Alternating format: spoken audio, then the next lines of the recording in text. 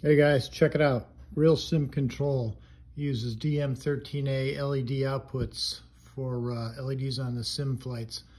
I've designed my own PC board because wiring those DM13s in midair off of the terminals is just horrendous for me, and I'm not able to do it.